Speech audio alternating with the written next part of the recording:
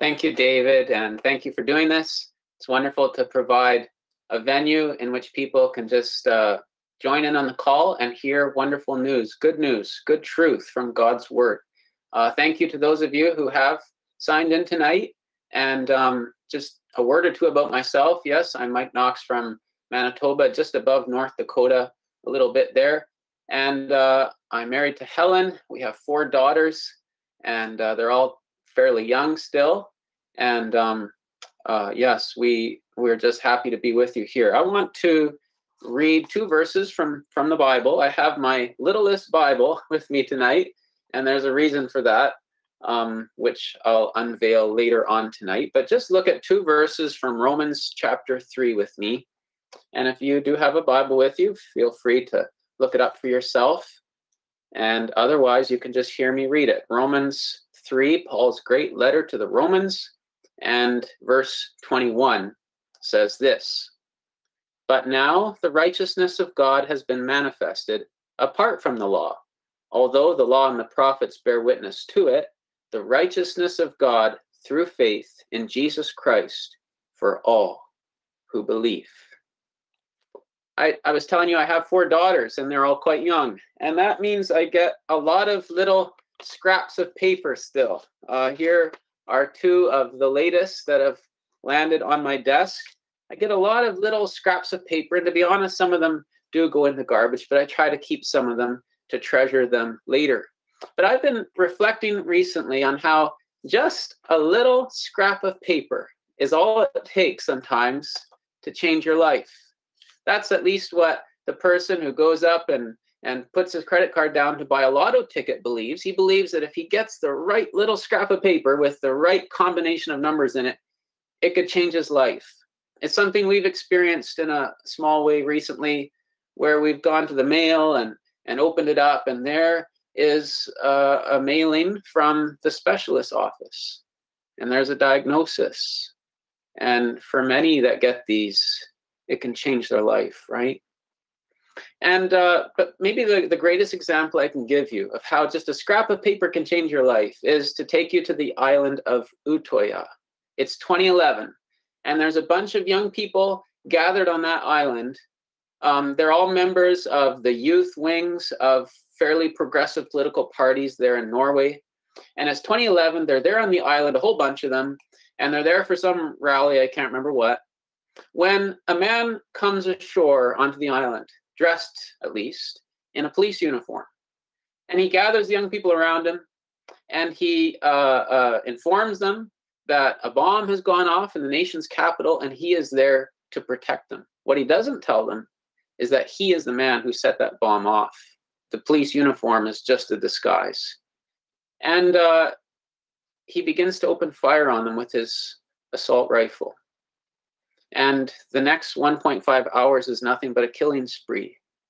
And at the end of it, 69 people, mostly young people, lie dead.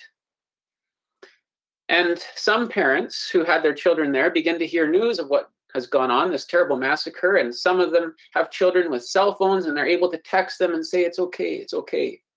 But of course, others heard nothing. And so they begin to assemble on the island, and they meet in a hotel there on the island.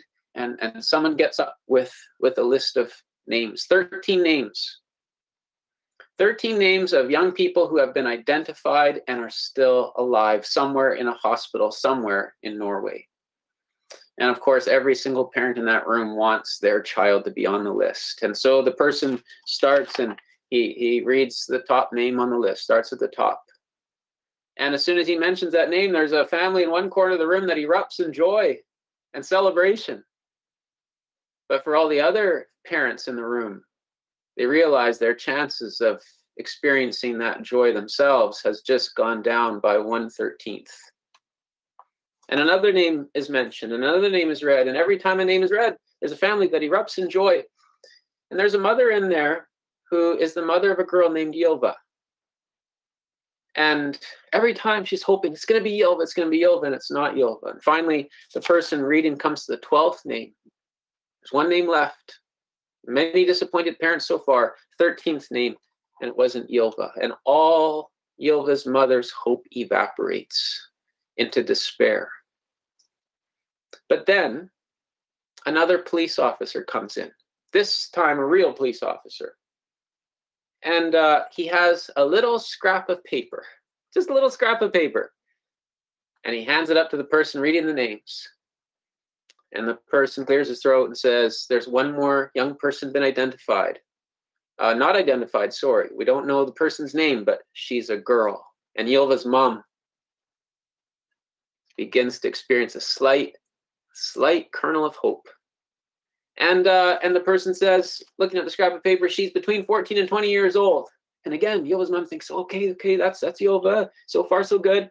1.62 meters tall. I don't know if you Americans are able to translate that into metric into imperial or not, but certainly Yilva's mom knew that's about right. That's about right. That's about her length. Dark hair, blue eyes. Yilva's mom's hope rises and rises and rises. And then the person says, a distinctive scar on her neck. And Yilva's mom says, it's her. It's her.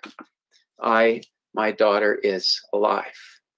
From the deepest of sorrows to the brightest, happiest of joys, all in a moment, all because of one little scrap of paper. Listen, I don't know where you're at tonight. Maybe I'm speaking to someone who's going through depression. Maybe you feel racked with guilt. Maybe, like so many of us, you feel alone. You feel scared. You're uncertain. You're unsure. And what you need is just a little scrap of paper. Now, I normally don't treat my Bible this way, but I just want to make a point. The words on this little scrap of scripture that I read to you, these words could bring you tremendous joy and blessing tonight if you will but listen to them. Here they are again. It says, but now the righteousness of God has been manifested. Those first two words, but now, they signal it all, don't they? That there is hope, that there is a possible salvation. Paul has been writing here in this letter to the Romans, and the first little bit of it is like that first list of names the man read up in the hotel lobby, where the longer he read, the more Yilva's hope went down. The beginning of Paul's letter to the Romans, the more you read it, the more depressed you get, the more fearful you get, the unhappier you get, because it's full of bad news. Bad news that the wrath of God has come upon all of our unrighteousness and our ungodliness. Paul begins to focus on the really obvious sinners in our world. He begins to talk about the party revelers and the people that are going to the sorority parties and all this stuff and just living loose and so on. And he talks to them about how they're worshiping idols and they're taking God's created things and they're worshiping them instead of the true God. And he begins to talk about all these like sexual sins and unthankfulness and ingratitude and he's saying, you guys are under the wrath of God. This is bad news. And the hope in our hearts goes down, down, down. This is not good. But Paul notices some people in the room are really excited about Paul's preaching against all these party animals. And these are the religious people. And some of them maybe are saying, oh, men, preach it, Brother Paul. This is great. Tell those bad sinners how awful they are.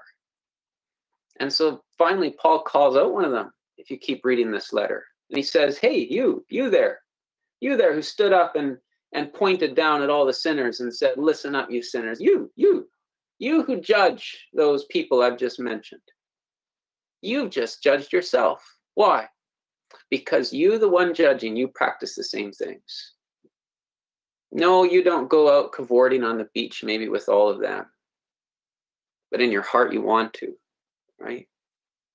No, you don't do all the hedonistic sins that they're doing, but in your heart, you want to.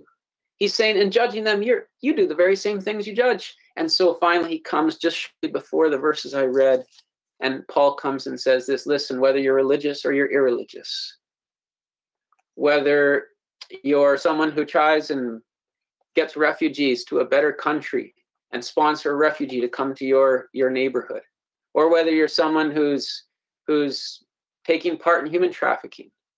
He says, all of us have sinned. None is righteous. No, not one. All have turned aside. Together we have become worthless. No one does good, not even one. He says, all of us have sinned and are under God's judgment. But now, all the hope has gone out of us. We're under God's wrath. We're under God's judgment. We're under God's condemnation. This is a whole lot of bad news for us. But then this wonderful expression, but now, one great preacher who God used mightily in London said these are the most wonderful words in all the Bible. But now, there's hope. There's hope. I was visiting a young man recently. He called me up a few weeks ago, and he was weeping on the phone. This is a man I'd met with before. He called himself an agnostic and didn't believe in God. And finally, he called me up a few weeks ago, as I said, and he's just weeping on the phone and feeling the darkness and the emptiness. So I canceled my evening plans and I drove to where he lives. And pretty soon I was seated up beside him on the couch where he lay. He's just weeping and crying and shaking and in total darkness and fear. He said, he pointed at the couch. He said, I don't even know if this couch is real anymore. I don't know what's true. I don't know what's real. My life is empty. I'm so sad. I said to him, Melvin, I said, truth, salvation, reality has to come from outside of us. We need good news. We need someone from outside of us to speak truth to us. And that's what this, if you don't mind me calling it, this little scrap of scripture does. God himself speaks to us and says, are you hopeless? Are you helpless? Are you depressed? Do you feel guilty? Are you anxious? And he says, listen, but now there's good news. There's hope. Listen to me. He says, but now the righteousness of God has been manifested. Now you think, what on earth does that mean? The righteousness of God has been manifested. Well, righteousness, if you have righteousness, righteousness is sort of your record of all your achievements. It's a record of all your achievements and all the things about you, all your assets, all the things that give you capital, all the things that make you acceptable. That's your righteousness. Let me just give you an example. Here's a little mask I got here. And there was a time in a nearby city here, close to me, where masks were optional when you went into the grocery store, the superstore. But everyone was wearing them, except for me. And I walked in, and it's like, everyone's got a mask on except for me. And what did I feel? I felt unrighteous. I felt like I was ashamed. I felt like I wasn't welcome. I had to walk through the door kind of with shame and with a lack of confidence. Like, I'm not acceptable. I'm unrighteous. I don't have my righteousness on. And another time I went to the superstore and I put my mask on, and there were other people that didn't have one on. And do you know what? I felt, oh yeah, I've got confidence going in now. Look at these other people. Hey, they don't have their masks on, but I'm totally acceptable. When people see me coming into this grocery store, they totally accept me. I'm totally approved because I have on a righteousness.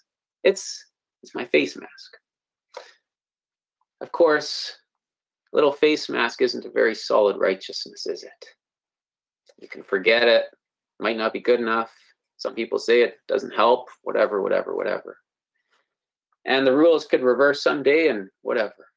Righteousness. This is a very flimsy righteousness, but this is what our text says. It says, but now the righteousness of God has been manifested. In other words, the Bible is saying in this verse, the Bible is saying, listen, poor, whoever you are, and whatever trouble you're in, and whatever guilt you feel, listen, God is making available to you his own righteousness. This solid, eternal, perfect righteousness that if you take it, if you receive it, he's making it available. It's up for grabs. You can have it.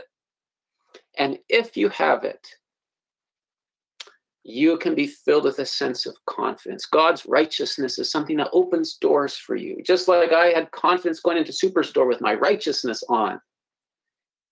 If we have God's righteousness on us, if we have a right status with God, if my status before God changes so that it is righteous, then I can know that the door of heaven itself is open and I can come in with confidence. God is saying, I'm making available to you my own righteousness. Now, here's what it says next. On this little piece of paper in my Bible, there's a little scrap of scripture that can totally change your life. It says, but now the righteousness of God has been manifested apart from the law. Because someone says, how do I get this righteousness? How do I clothe myself and have this righteousness of God that makes me confident, that makes me know that I'm welcome and I can come confidently into God's presence, knowing that I'm right with him? How can I get my hands on such a thing as that? Well, it says the righteousness of God has been manifested apart from the law, apart from your good works, apart from your own moral performance. You see, elsewhere in this letter, prior to this, he has gone to great lengths to say that you and I can't keep the law. We think, oh, we'll get this righteousness by doing good, but then he says there is no good. No one is good, no, not one. We think, oh, but by keeping the law, by obeying the commandments, if I really try to live a righteous life, then I'll get God's righteousness on me. But he says, no. He says, by works of the law, no one will be righteousified. No one will be justified. Instead, he says, but now the righteousness of God has been manifested apart from the law, which means it's available not by being good, not by earning favor, not by working hard to accumulate a great track record religiously. It's available apart from the law. Well, you say, but is it legitimate then? I mean, if someone can just have this righteousness apart from being good and apart from a moral life, is this a legitimate righteousness then? Well, then he says this. He says, but now the righteousness of God has been manifested apart from the law, although the law and the prophets bear witness to it. In other words, Paul's saying you can have God's righteousness given to you as a status for you. You can have that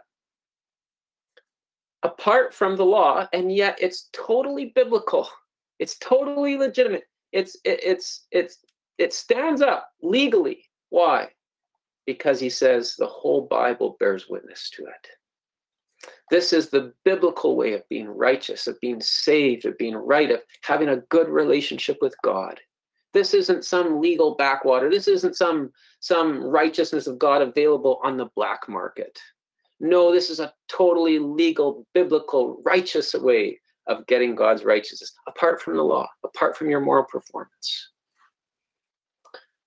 So you say, well, then how can I get it? How can I get this? How can I be saved from my sense of guilt and my sins? How can I be saved from the fear of death and wondering if I'm going to make it into God's good books in the end of it all? Well, he says, but now the righteousness of God has been manifested apart from the law, although the law and the prophets bear witness to it. And then he says this, the righteousness of God that is through faith in Jesus Christ. Righteousness, God's righteousness is available not according to the law, not by keeping the law, not by being better than others. And like me, when I went to the supermarket, looking down at the others who didn't have the righteousness that I have. No, it's available through faith in the Lord Jesus, through trusting in him. In other words, God's perfect, infinite, holy righteousness, by which you can have confidence for the day of death and judgment, and confident that you're right with God. This righteousness, this new status and new standing with God cannot be achieved by you, but just received. Can't be earned, must just be taken. Can't be worked for, must just be received. This righteousness isn't available to you by trying.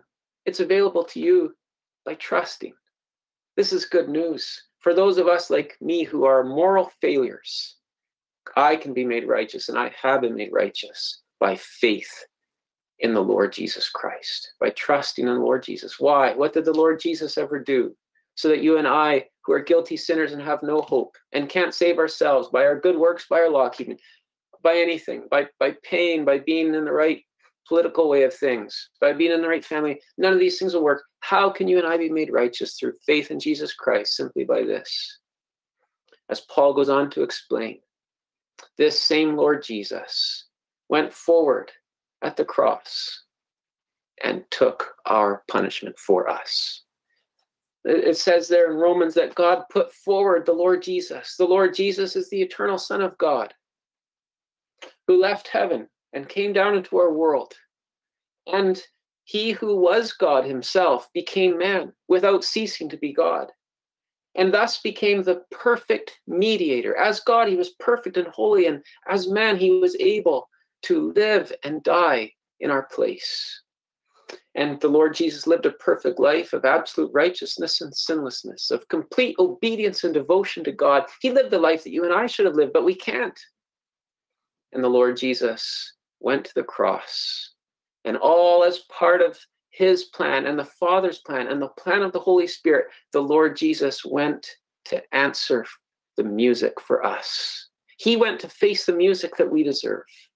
He went to face the judgment, the condemnation, the wrath of God upon us that we deserve. The Lord Jesus, it says in the Bible, was the righteous one who died for the unrighteous, that he might bring us to God. And so by virtue of his being both God and man, and by virtue of his living a perfect righteous life, absolutely free from sin, and by virtue of his deliberately taking the place and paying the debt and taking the punishment that sinners like you and me deserve, and by virtue of the fact that 3 days later he rose from the dead, God accepting all that Christ had done and ventured upon the cross, by virtue of all that Jesus is and by virtue of all that he's done, all that a guilty sinner must do to receive God's own righteousness is to turn from his own trying and doing and to rest by faith on the Lord Jesus Christ. This is good news. This is good news. Good news for the guilty, for the lonely, for the depressed. Good news for those who feel they have no hope, whose eternity seems so uncertain.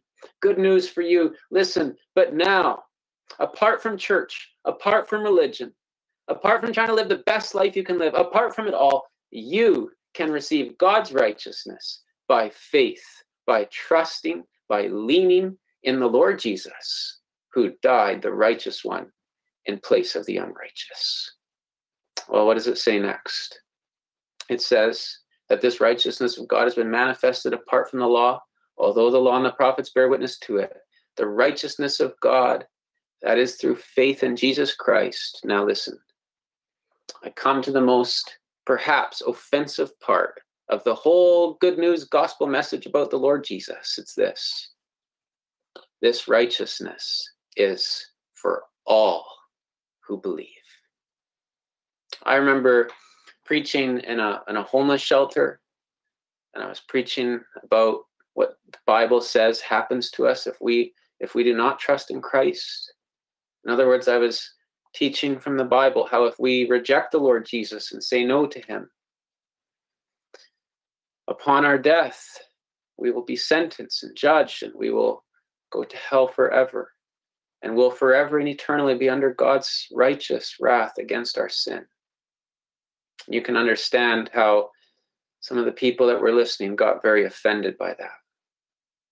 Listen, what I've just read is maybe equally offensive, maybe even more offensive, and it's this, that this righteousness offered as a free gift to anyone who trusts in Christ, it is available for anyone, to all who believe, which means that man I told you about put on the police uniform and killed 69 people, that if someone went with this same scrap of scripture to his jail cell in Norway today and told that man that if he trusted in the Lord Jesus Christ, he could be saved, you know what?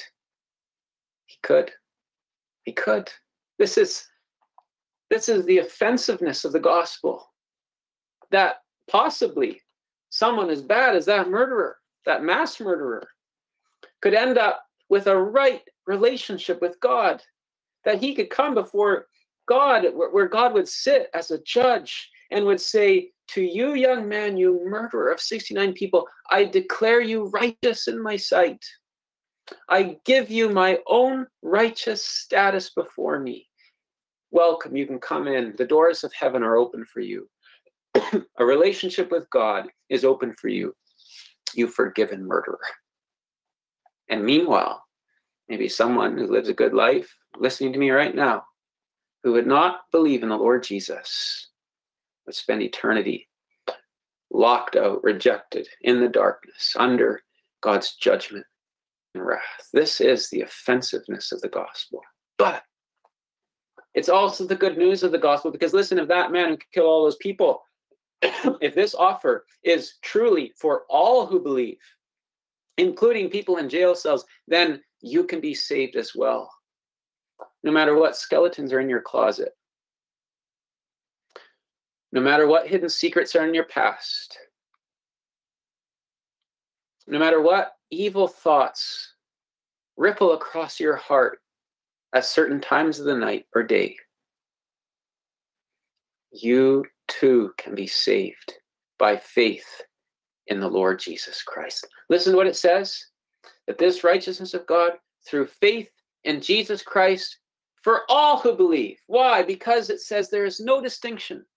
For all of us have sinned, and constantly, second by second, me included, we fall short of the glory of God, but are also justified, declared righteous by his grace through the redemption that is in Christ Jesus. The Lord Jesus is not just the Savior for little sinners. He's the Savior for big sinners. And if he's the Savior for big sinners, then he can be the Savior of a little sinner too.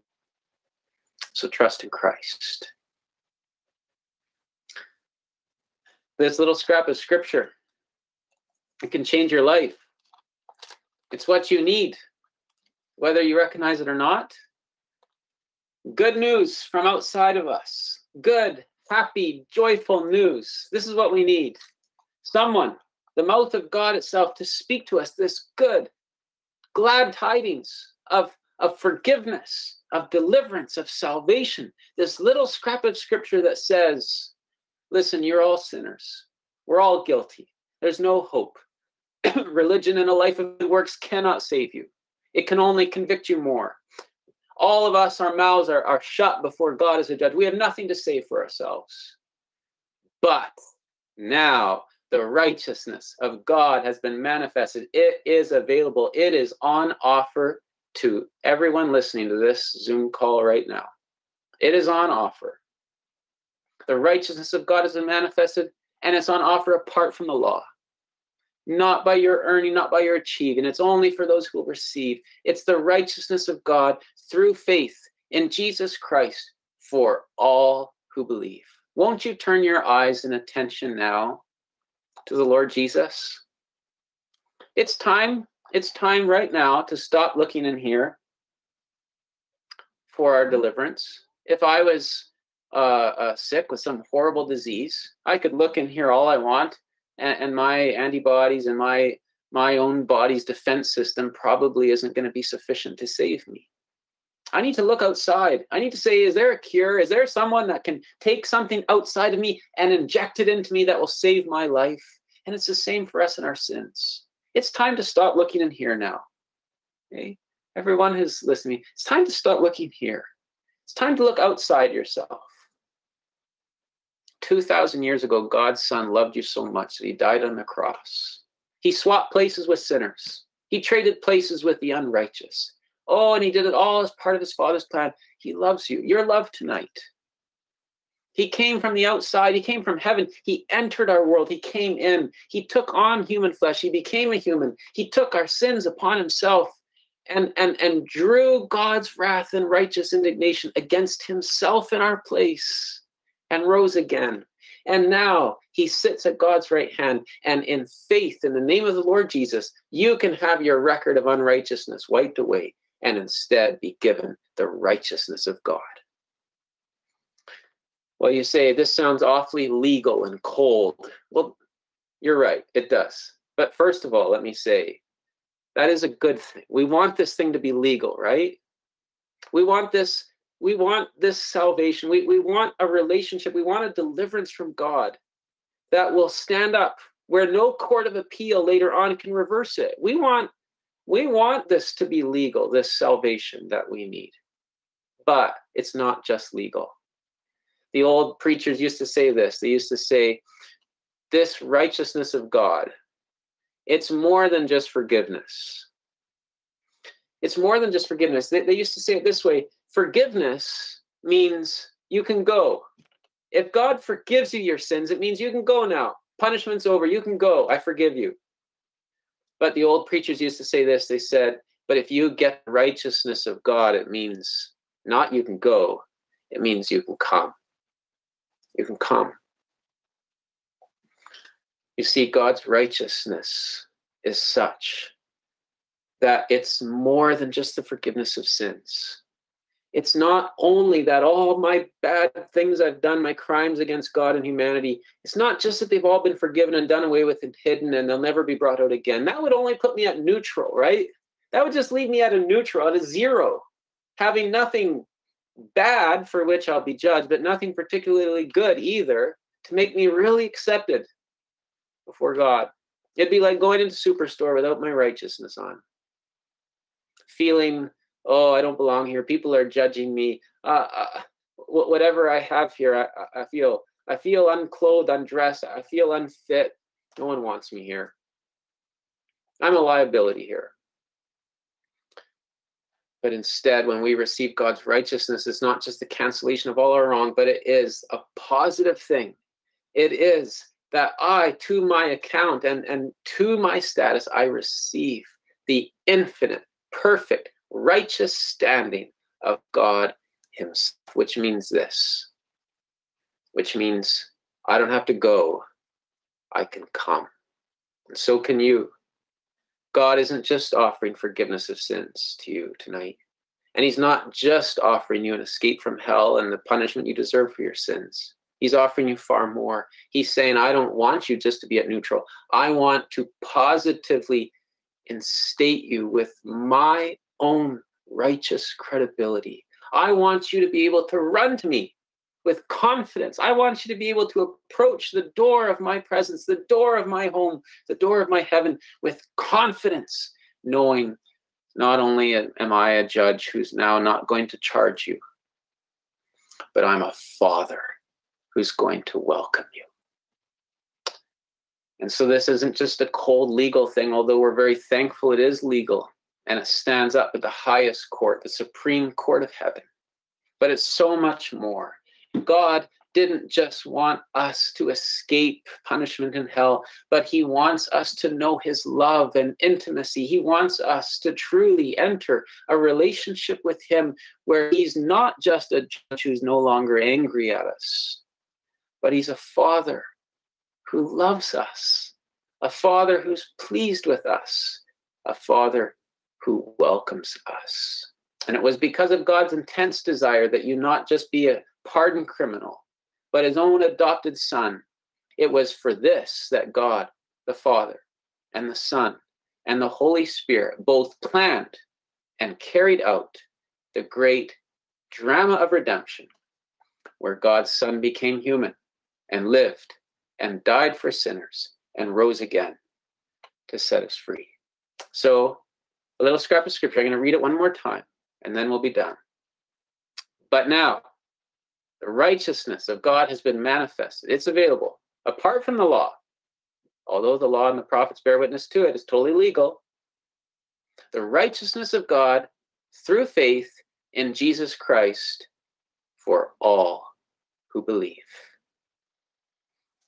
When you first start reading Romans, it's like that first person reading the first piece of paper in Utoya. You get sadder and sadder and sadder. It seems bleaker and bleaker. But then Romans 3 verse 21 comes, but now. And all of a sudden there's hope. All of a sudden there's a little flicker of hope. And if you would trust in the Lord Jesus, you could keep reading. And the longer you read in this letter, the happier and more joyous you'd become, until you come to Romans chapter 5 and discover this, that if you have been justified by faith, then you have peace with God through our Lord Jesus. And not only that, but through the Lord Jesus, you have access by faith into this grace in which we stand, and you rejoice in hope of the glory of God. Peace, access to grace, an open door to the presence of your loving Heavenly Father, the fullness of his love in your heart, a hope that no matter what happens to this world of ours and to your life of yours, no matter what happens, you have a hope that goes beyond the grave. This is all available to those who will receive the righteousness of God through faith, through trusting in Jesus Christ. I implore you to trust in him now. If you don't, you're left in your unrighteousness. You're left under God's judgment. There's no need to be. Christ has gone under the judgment of God. He's faced the music for sinners. Trust in him and know what it is to come confidently to God, not with guilt, not with a dirty conscience, but with a confidence. God, I can come to you now. I need not fear death anymore, nor hell, nor judgment. I need fear nothing anymore because I have the very righteousness of God.